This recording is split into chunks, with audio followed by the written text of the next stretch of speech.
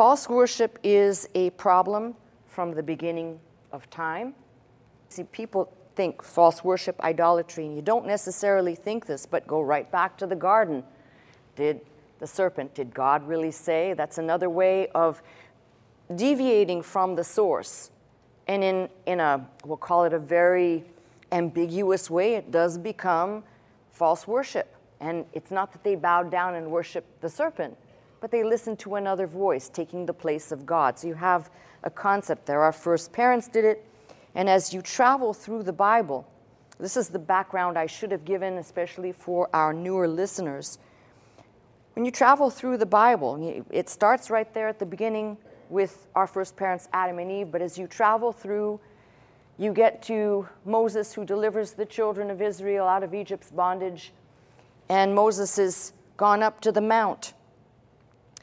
And he's been there for a time, and the people are getting impatient, and they basically beg Aaron. And Aaron says, okay, take off your jewelry, and he made a golden calf for them. Moses wasn't even down the mount with the first 10 commandments or tables of stone while this is going on down below. And this is what's unfortunate. Moses doesn't even have a chance yet to tell the people, which will tell you God's insight or knowledge of our corrupt, evil way. Moses didn't even have a chance to get down the mount. And you read in Exodus 20, when God basically is giving him the tables, the tablets, the 10 commandments. And he says, I am the Lord thy God, which have brought thee out of the land of Egypt, out of the house of bondage. Thou shalt have no other gods before me. Thou shalt not make unto thee any graven images or any likeness of anything that is in heaven above, that's in the earth beneath, or that's in the water under the earth. And goes on to say, thou shalt not bow down thyself to them, nor serve them. For I, the Lord God, am a jealous God, visiting the iniquity of the fathers upon the children unto the third and fourth generation of them that hate me, and so on. Isn't it interesting, though, that Moses is up on the mount getting these instructions, and what's happening down below is exactly what God is dictating above. He hasn't even gotten a chance to get down there. But I want you to see what's so crazy is that the first few lines of this, he doesn't say, first line is, thou shalt not kill, right? First thing is, thou shalt have no other gods before me, not make any graven images, not worship them, not bow down to serve them. The insanity is, while that's being spoken by God's mouth, the people down below are worshiping the golden calf. And worse than that is, if you read carefully, in that passage where it speaks of them making the golden calf, which I think is Exodus 32 if you're interested, right there in that passage, what's so bizarre is it also says, you can miss this, it also says that Aaron built, in verse 5, Aaron saw it, built an altar before it, and Aaron made a proclamation, said, tomorrow's a feast to the Lord. So what is an altar? It's a place of worship. So he builds the golden calf, and he builds a place, an altar to worship at, breaking literally all the commandments God has just given Moses, although they have not seen or heard perhaps. But isn't it funny that those are the first things that God says, and this is the first thing that these people do out of Egypt's bondage?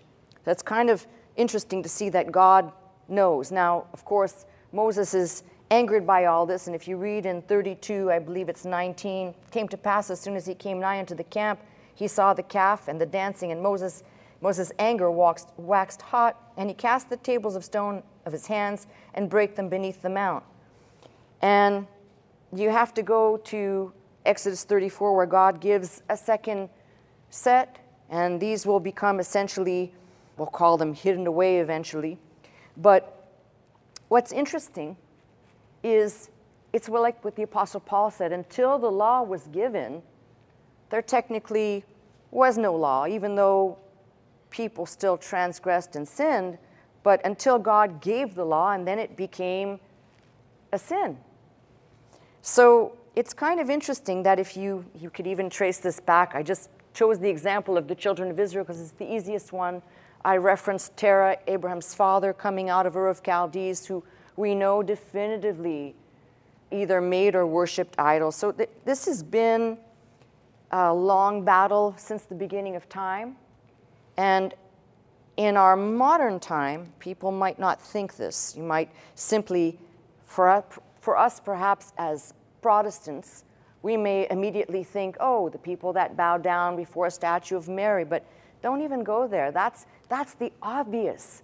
What about the not so obvious? What about the false worship and bowing down to other things when we talk about how people would prefer money or success or fame over God? And that's another form of idolatry. You can call it whatever you want, but in the big picture, it all dovetails into what we're going to talk about. So it's interesting, no matter how good the person, you cannot eradicate certain evil that lives in the heart of humankind. Now, just to show you how it doesn't matter now, the law's been given, and you've got basically a long time, we'll talk hundreds of years have elapsed.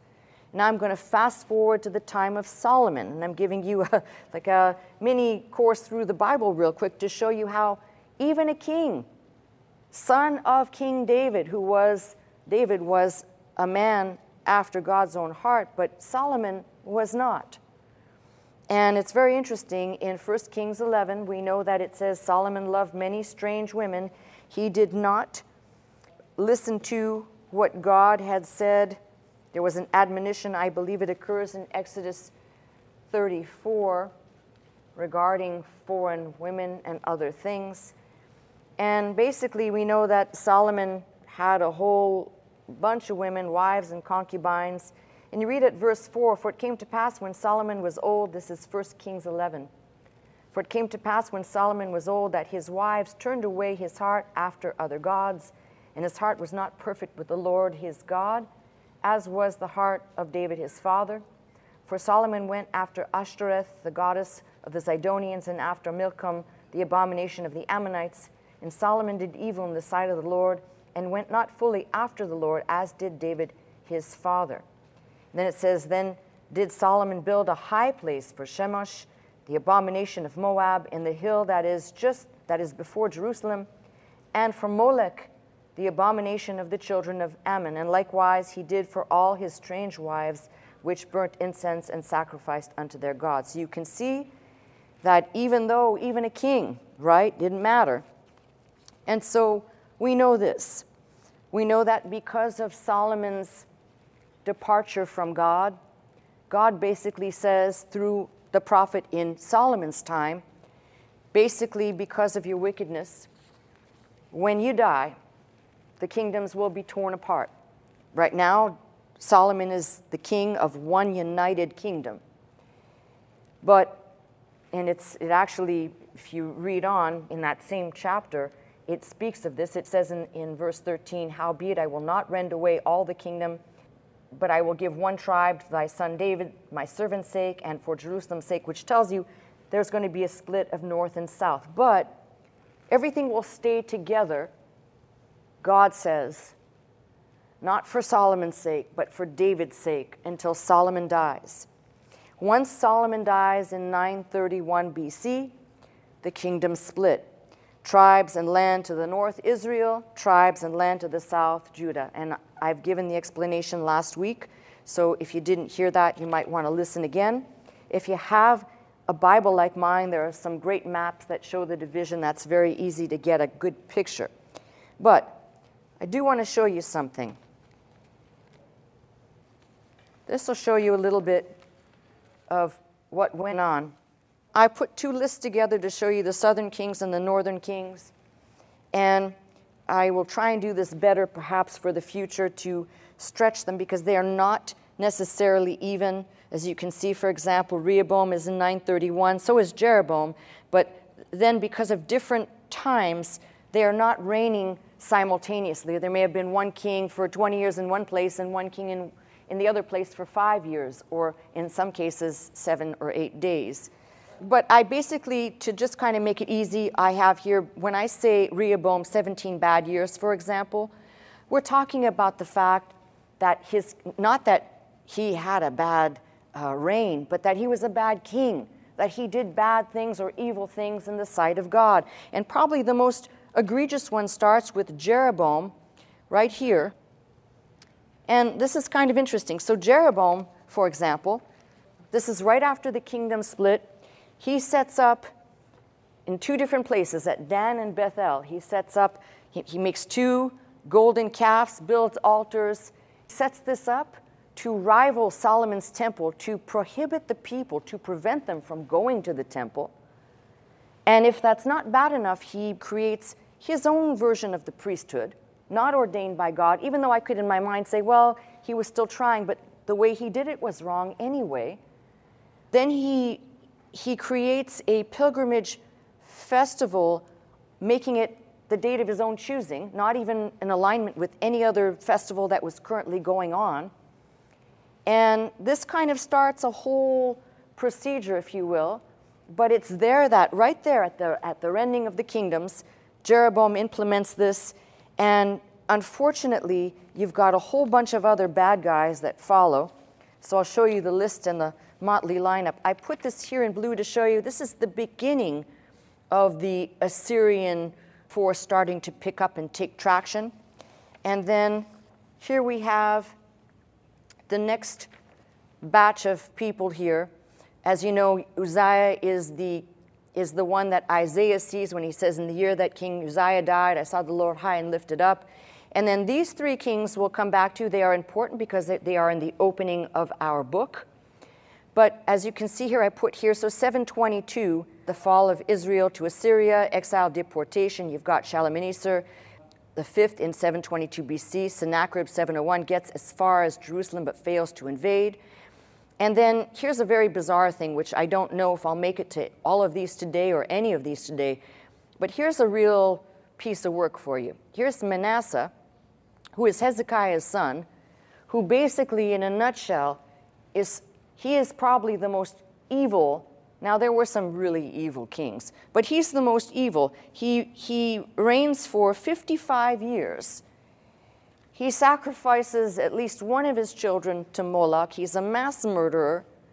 He basically undoes all the good that his father Hezekiah tried to re-implement, turning the people back away and plunging them back into this dark period once more. So it's kind of one of those things that you have to really take note of. And then I went as far as to kind of bring you to the Babylonian Empire. Here, basically, the Assyrian Empire is at its height. And then you have the fall of Judah, Babylon around this. This is the last king, Zedekiah, 11 bad years. And the fall and deportation in 586 of Judah. So that gives you an idea. And all of that is to say, it's important for us to kind of put meat and potatoes around something like what we're looking at. If you don't have a frame of reference, it's kind of like reading one-dimensional. You're looking at something very flat. We need to bring this to life to be able to understand the times that people lived in were pretty bleak. If I went back to, for example, here, sorry to do this to you, but let me show you one of these to give you an example. Here is, right down here, it's an earlier king, Ahab, and I put here 22. There's an asterisk. When I put an asterisk there, it means really bad, all right? So Ahab, for example. You have Ahab in 853, Shalmaneser III and King Ahab, they come face to face in the Battle of Karkar. Ahab is mortally wounded. He dies. His body is brought back. And his son takes the throne, rules for 2 years. He dies, receiving injuries in another battle at the palace. And it just seems like a revolving door. But for all these people, there is literally, when I put bad, there's enough bad.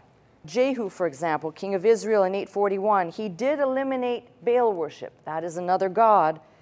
The Assyrian king Shalmaneser III, who fought against Ahab at the Battle of Karkar, mounted another attack.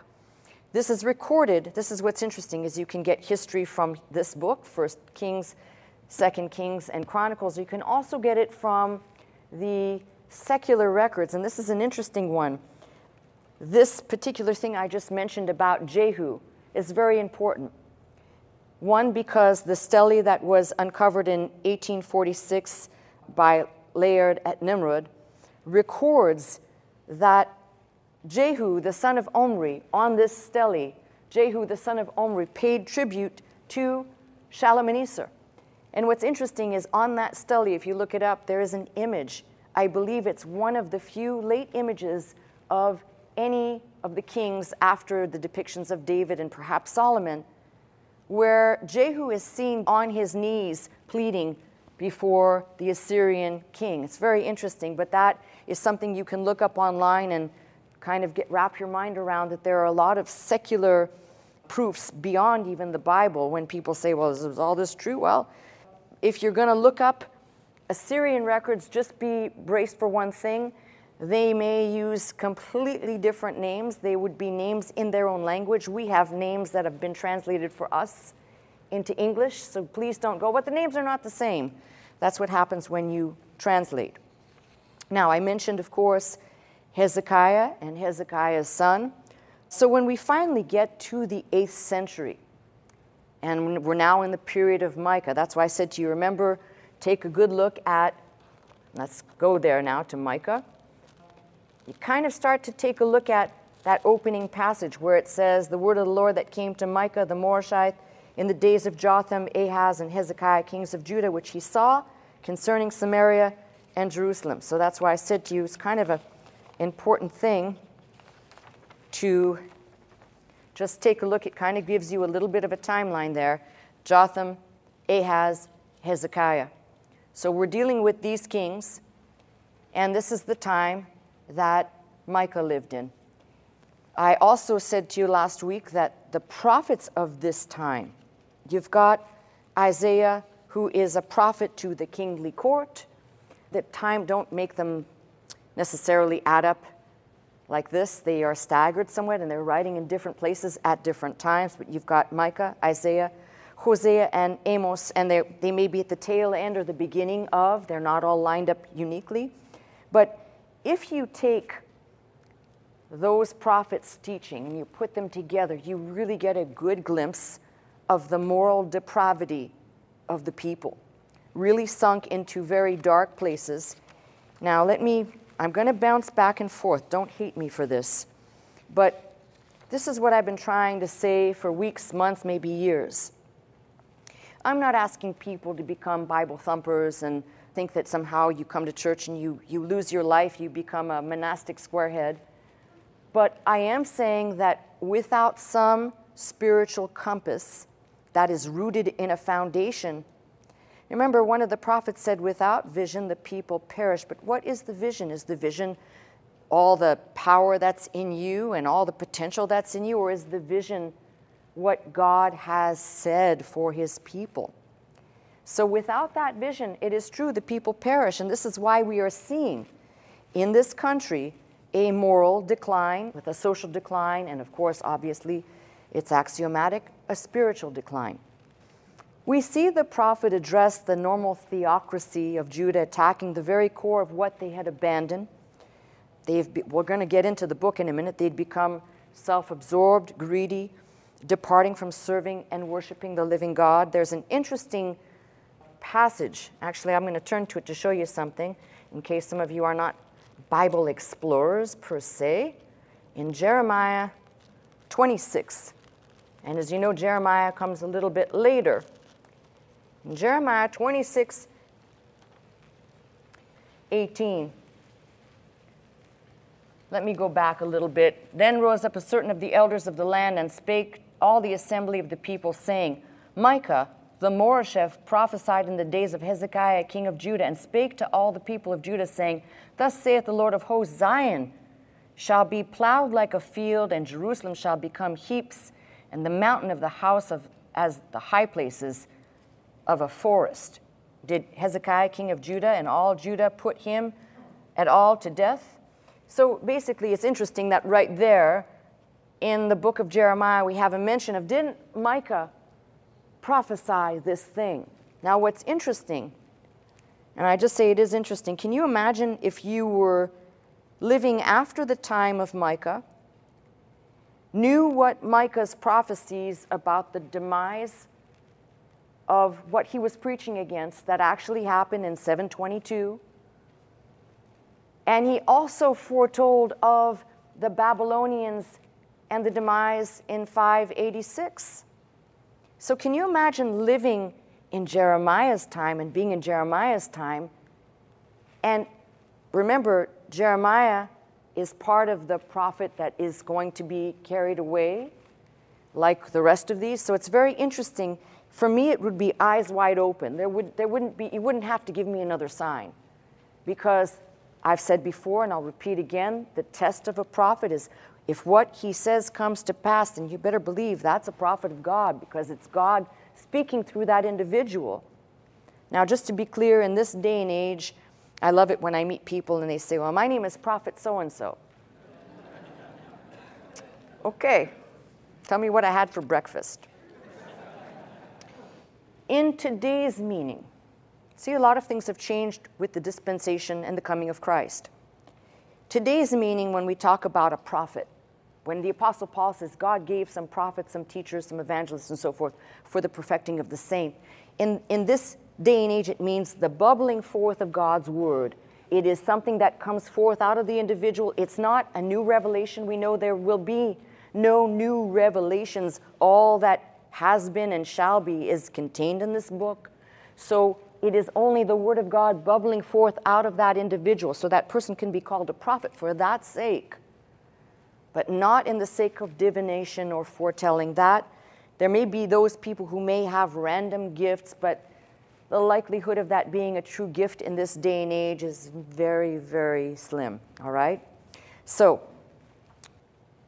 let's get into the text, into the book of Micah, and let's take a look at, because I would like to review a little bit of, and give more of an overview, a review, because I need to move on and go forward here. So, of course, the word of the Lord that came to Micah the Morashite in the days of Jotham, Ahaz, and Hezekiah, kings of Judah, which he saw concerning Samaria and Jerusalem.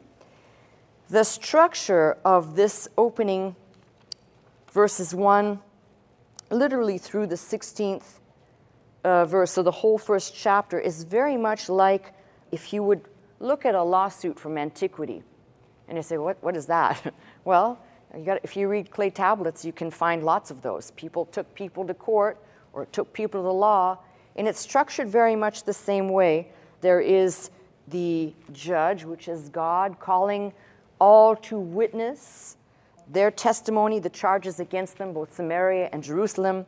There is a judgment against Samaria, and a whole bunch of other things I'll get into, but it's very much, you know, you can read this and kind of scratch your head, or you can read this and look at this and say, this is a little bit like a lawsuit, laying out each party, who's going to do what, why, and even elaborating as to what the charges are. So, as I told you last week, verses 2, 3, and 4, but the opening of verse 2 could technically, hear all ye people, hearken, O earth.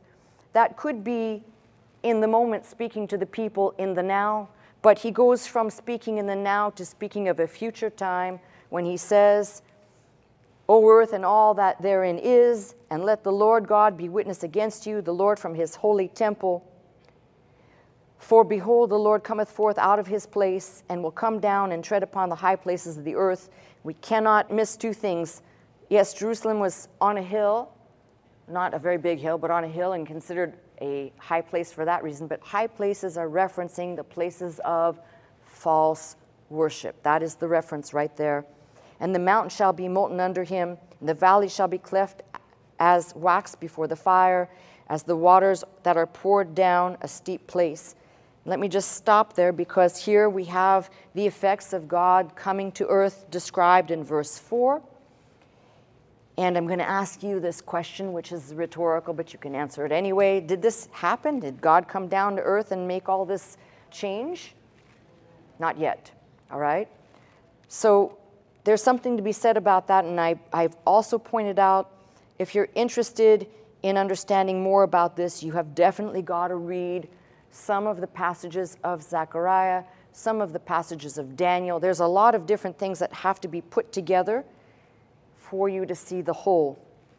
But here comes the beginning charges. For the transgression of Jacob is all this, and for the sins of the house of Israel.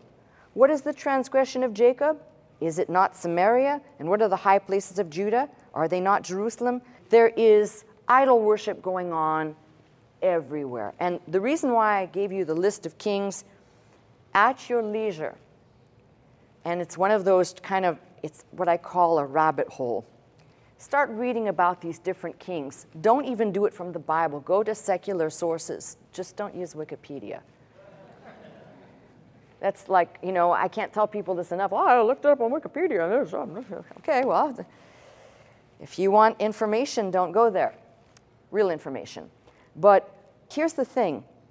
What becomes interesting is you see that what started, and I go back to Solomon, what started with Solomon basically spread out like tentacles. See, people don't typically take up the good traits and the good. They gravitate towards the evil and the lesser. And this is a very, we'll call it a very easy thing.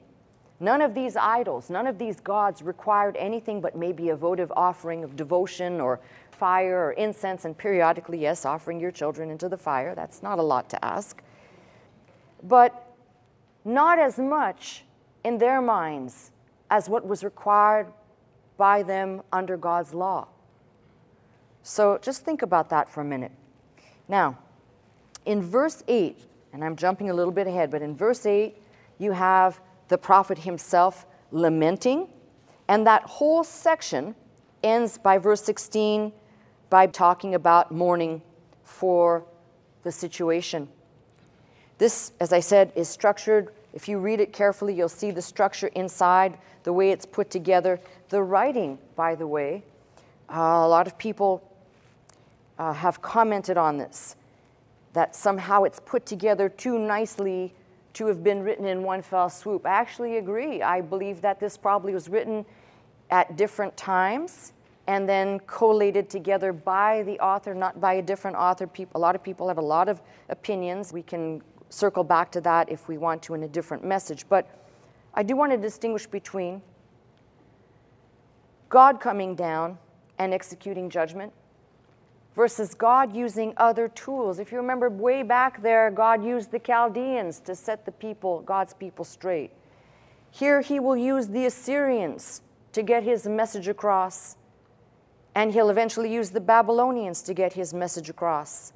So God isn't always necessarily using the good and the righteous. Sometimes he uses the bad and the ugly to get what he needs to get done. So now let me revisit briefly the play on those cities, just real quickly as a review. When he says to them, declare ye not at Gath, weep ye not at all, just remember that Gath, still probably for many in the minds of many, still remain that enemy territory. Don't tell it to your enemies so that they can ridicule you. They'll laugh at you, and you'll be basically a laughingstock. So don't tell it there. But then he begins a play on words. In the house of Aphra, in the house of dust, roll thyself in the dust. And when he says, pass ye away, thou inhabitant of Saphir, having thy shame naked. So Saphir, pleasant town, you'll go away in shameful nakedness, not so pleasant.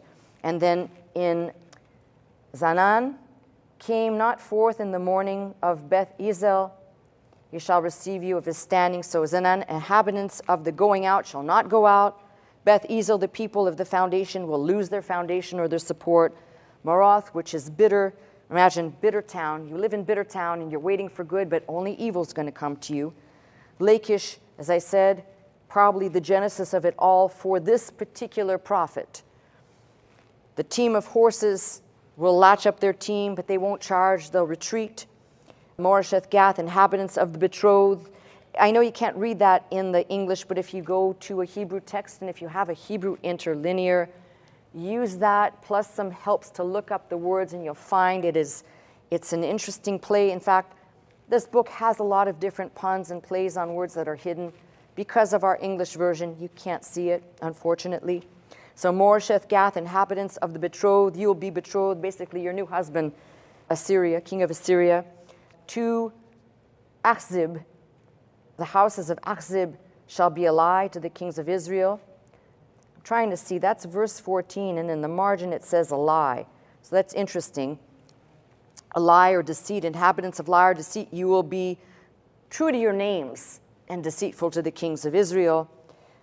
And so you get the idea here. The last one here, he shall come unto Adullam, the glory of Israel. Again, because it's worded so poorly, I'm going to say it like this. All the glory that's there will go hide in the cave. We know Adullam is associated with David. It should have rung in the minds of the hearers even, because they would have been familiar with the stories of King David having gone into the cave Adullam.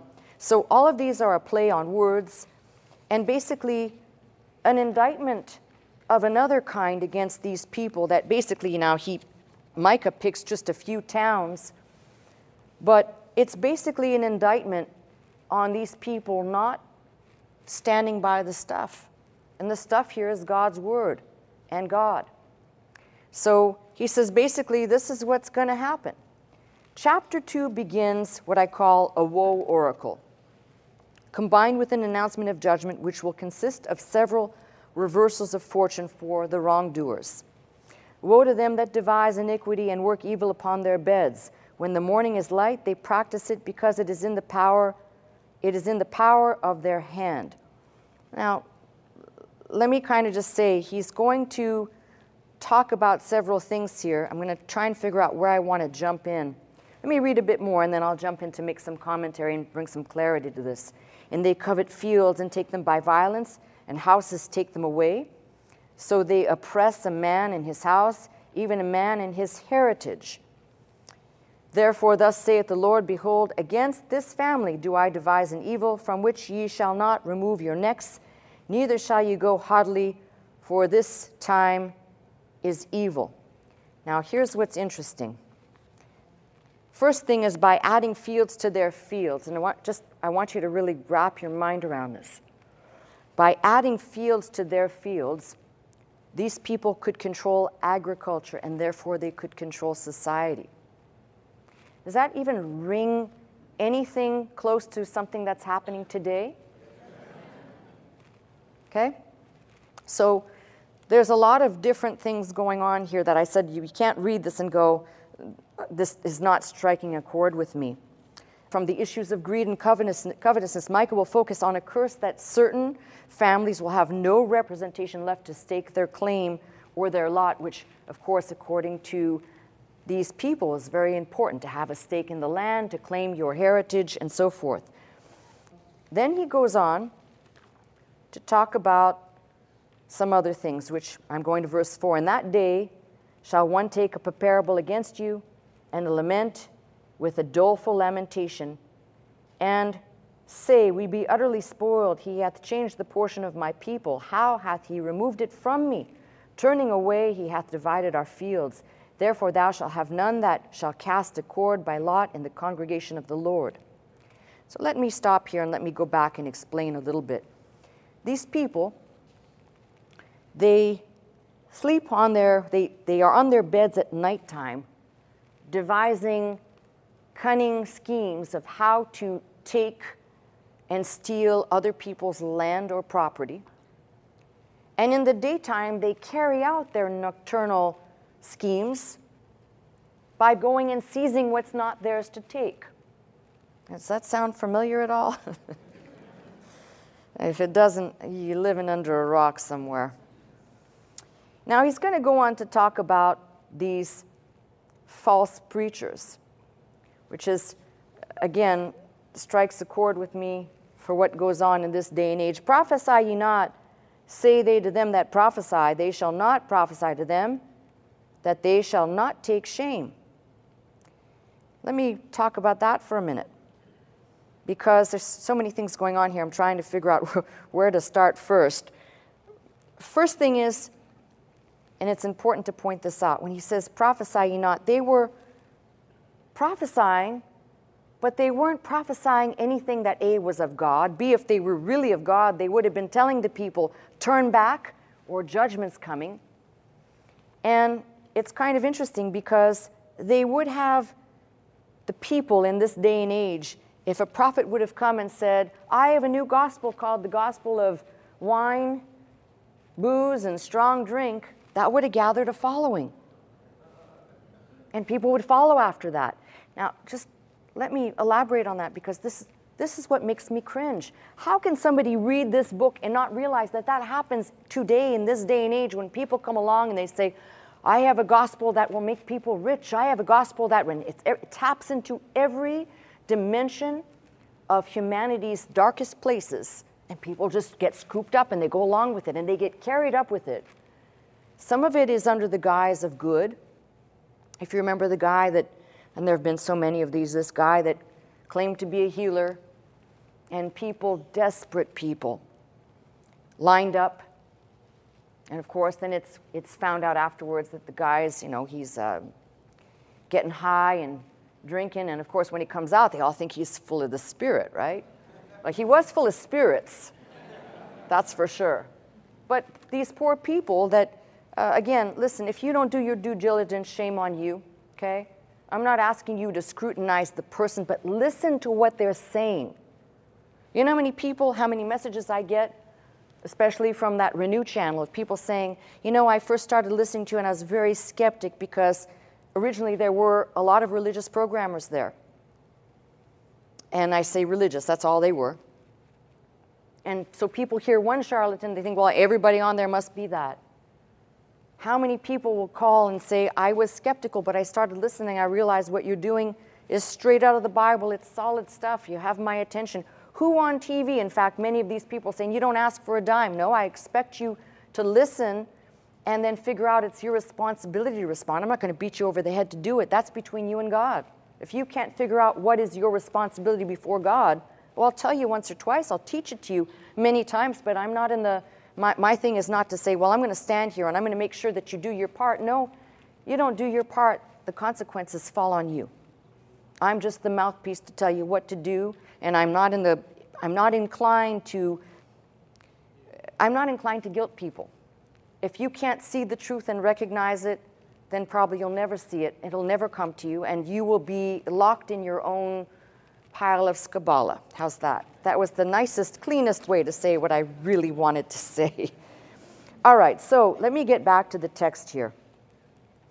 And I'm actually going to finish a portion of this because then I can go back and make a whole commentary on this. He says, "O thou that are named the house of Jacob, is the Spirit of the Lord straitened?" If you look up that word in Strong's 71:14, you'll have a lot of different words attached to it. Vexed, annoyed, sometimes translated reap, sometimes short. But it's hard to see that there's multiple voices speaking here. So perhaps it's like this: "O thou that are named the house of Jacob, is the Spirit of the Lord vexed or angry? Are these his doings?" Now watch the transition. "Do not my words do good to him that walketh uprightly?" There's actually maybe 2 or 3 speakers in there. And when I have time to do this, I'll do a proper translation and show it to you so you can see there are 2 or 3 voices speaking in there. But what should be understood is, to those people, do not my words do good to him that walketh uprightly? Think of it this way: a man or a woman walking in God's word, listen carefully, is blessed just for the mere part of understanding they desire to walk in it and be a part of God's program. Blessing, I don't mean as in abundant things around you. That could happen, but it may not. "O thou that are named the house of Jacob, is the Spirit of the Lord straitened? Are these his doings? Do not my words do good to him that walketh uprightly?" Now, a warped person would say, of course, in their own minds, they're doing what they think is the Lord's work, and therefore they are receiving good. But in fact, it's the complete opposite. "Even of late my people," and that translation is terrible. It should say something like, "Even yesterday, even as early as yesterday, my people is risen up as an enemy. Ye pull off the robe with the garment from them that pass by securely as men averse from war." Just taking, just seizing what is not yours. Does that ring a bell anywhere? This is going on rampantly. And you don't think that there's a correlation between the lack of moorings in a faith that's rooted in this book, call it Judeo-Christian moorings, and what's going on out there in the world that was happening in the days of not just Micah, it's a long list. "The women of my people have ye cast out from their pleasant homes, From their children you have taken away my glory forever. Arise ye and depart, for this is not your rest. And that's a very important word. Verse 10, not your rest. Basically, you are not going to remain here. You will be banished from this land. When they talk about rest in the land, like the children of Israel entered in, those few that entered into the land to obtain rest, that means they could settle there. This is saying, you will not remain here. Now the prophet is building up this indictment against these people to ultimately tell them what their judgment and fate is going to be. If a man walking in the Spirit and falsehood do lie, saying, I will prophesy unto thee of, here's the passage I was telling you, of wine and of strong drink, he shall even be the prophet of this people. So they'll believe anything if it sounds good and plausible to them. But don't think about going back to the absoluteness of God's word. Just take a man at his word, whatever he or she says that sounds good and pleasing. And this is my grievance. It has been my grievance for so long, you're probably tired of me grieving about this. But way too many people go into a church and they feel good listening to a message. And I'm not telling you should feel terrible leaving the church, but you should have a lot going on in your brain. You should be masticating on every word that was spoken to think of how this can be applied. What should I do? Should I pray about this? Should I meditate? Do I need to study more? I don't understand. I need to stay tuned. I need to keep learning. And I'm saying there are messages I've preached which make people feel really good. They come right out of this book. But if every attempt of mine is to please you, then I am doing the very antithesis of what I've been called to do. A man or a woman cannot please God if they're seeking to please man. These two things from the book itself, from the word and from God's mouth himself, cannot exist together. In fact, for those preachers and those prophets and those ministers who seek the approval of the vast populace, stay away from those people. I am not afraid to speak the truth. That is what has made a lot of enemies for me. A lot of people do not like me. They think, well, it could be nicer. Yeah, I could be. But how is there a nice way to tell someone they're going to hell? Is there a kind way to tell someone that you're going the wrong way? Listen, I'm nobody's police person. I'm pointing and opening up the truth of God's word. If you don't want to hear it, that's your problem. But don't hate the messenger. If you want to, that's fine. I'm not here to be liked by you. I'm actually here to do one particular thing, and that is fulfill the calling to open up God's word, to make it understandable for us to grow, as I've said, in grace together. And if you're liking me because I'm doing that, that's okay. But not for any other reason. There's no reason to say, well, you know, all these people want to build up so-and-so, and oh, they're the greatest, they're the nicest. Well, trust me, you haven't probably spent an hour with them, and what niceties they come across as on television, I guarantee you behind closed doors, and particularly one of those more famous evangelists, I'm telling you, his wife wears the pants. All right, so anyway, just saying, all right, just, you know, listen, it's going to come out of my mouth anyway. What's in here comes out. You don't have to worry, okay? So, could you put a filter on it? Maybe. But let me go back to the book now, and I'm going to actually read from my photocopies because I cannot make sense of what's in there's just too much going on there. So let me go back to my photocopy of the page, and here we go. All of this lined up kind of line by line, going back to the first place where it says, you know, they devise evil at nighttime, they carry it out in the daytime. And then basically they're building field by field. Why? Or house by house, and every man taking away his heritage. Why? Because they can control the people and they can oppress the lower class. And in this particular day and age, people who had a lot of possessions also controlled the politicians. That's a novel concept right there. Does that happen in this day anymore? No, of course not. Therefore, thus, you see, you cannot escape how evil humanity is through the ages until today. You cannot escape it. It's everywhere. We haven't gotten better, by the way. We've gotten worse. Therefore, thus saith the Lord, behold, against this family do I devise an evil which ye will not remove your necks. You're not going to recover from. So we see what God is basically saying, I've had enough. Now, unlike other prophets who called the people back and said, repent, it's not too late. There's judgment coming here. It's as if God has said, I have given you enough warning, generation after generation. I've given you enough mercy, generation after generation, and still you won't change, you won't listen. I'm asking you a question. Maybe not necessarily to my main audience, but people who are just what I call fence sitter listeners, not necessarily into the book, kind of indifferent. What will it take for you to recognize we are at a turning point and a pivotal place for our country to turn back to its moorings, to get back to an original concept of what we should believe in as a people? I'm not saying we all need to believe the same thing. That will never happen. This is America, the greatest melting pot on earth, okay? And I'm all for that. That's what makes this country great. But certain things that made this country great as well were certain things that were not changing.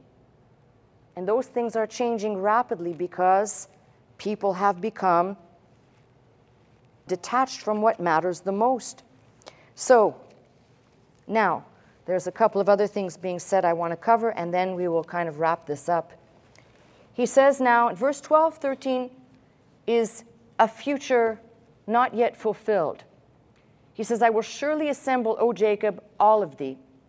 I will surely gather the remnant of Israel, and I will put them together. This is what's important. A lot of people don't, because they don't know prophecy. You got to go to the book of Ezekiel to read how God will put the two sticks back together in one hand. They shall become one. When that happens, you can know that God's fulfilling what's being said right here, which has not happened yet. A lot of people reading this say, oh, well, it's the state of Israel. No, my friends, it's not the state of Israel. I will surely assemble, O Jacob, all of thee.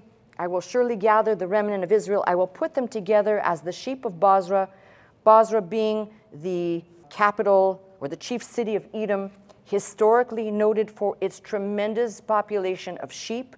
So there's a pictorial image being painted here.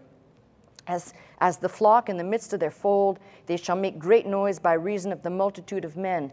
In essence, it will be a number so innumerable. Do not think this is just looking at a small band of people. This is talking about a future time. The breaker has come up before them. They have broken up and have passed through the gate and are gone out by it. And their king shall pass before them, and the Lord on the head of them. Now, you may not see the connection here because there's so much being said, and I hate to do this because I'm going to dump something on you right now. I always tell you when there's a dump coming. Here's a dump. This is talking about a future time. And we know, as I said, it's talking about a future time because this has not happened yet. The two houses have not been brought back together in one hand as the two sticks of Ezekiel have been joined back together. It has not happened yet. And using this pictorial sense of the sheep of Bozrah making a great noise by reason of the multitude of men, that has not happened, all right? And then this part, when it says, the breakers come up before them, they have broken up and have passed through the gate. Let me stop there. What gate?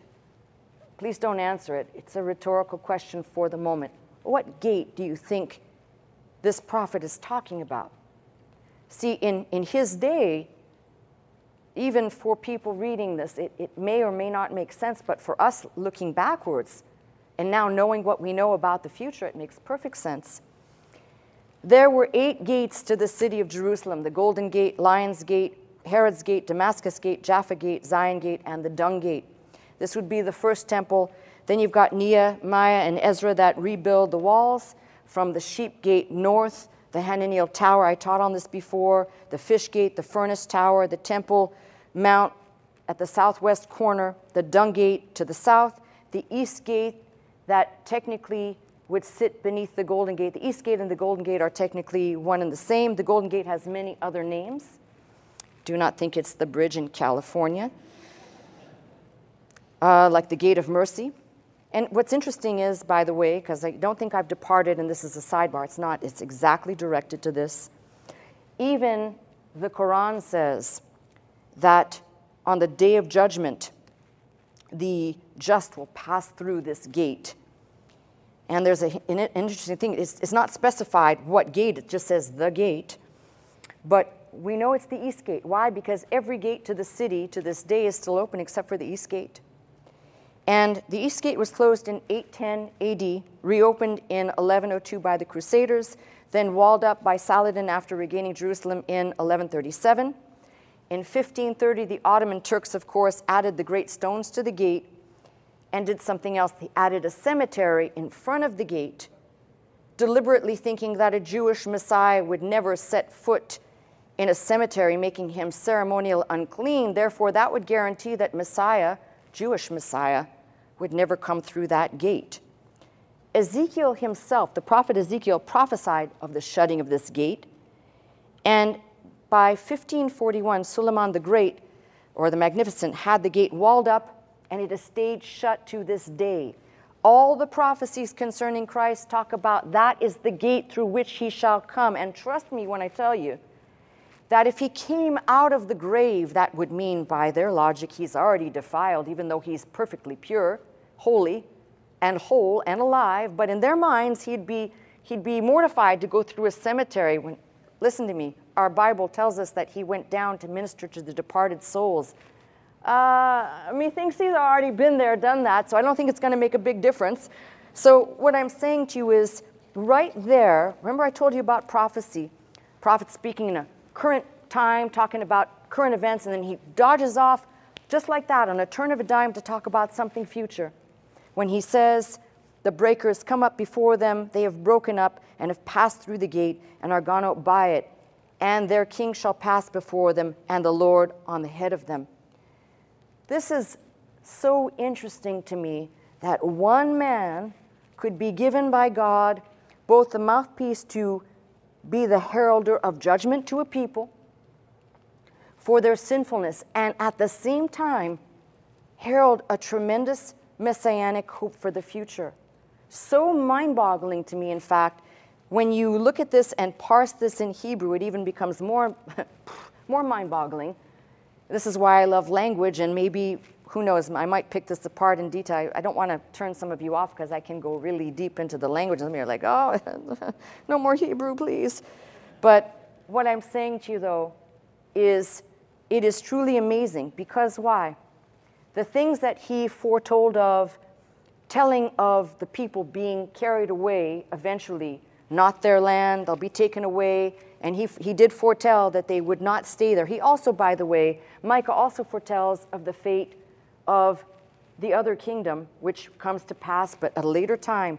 What's mind-boggling, though, that enough of what he said came to pass already, and the bulk of what we've looked at has come to pass. So the few things that have not yet been fulfilled tell me and speak volumes to the fact that not only is Micah declaring these things, but you've got several other prophets that lived at different times in different places who probably did not read or know Micah's prophecies, who wrote in similar or same fashion about the coming of our Lord, about how he will enter, what will happen topographically, how things will change, how a floodgate of people, all nations. We don't think of it this way. I told you a passage out of Isaiah that speaks of these would be descendants of perhaps Ishmael, which we tend to group whole cloth into Arabs, and they are not. They are a bunch of different people. I'll explain that one day.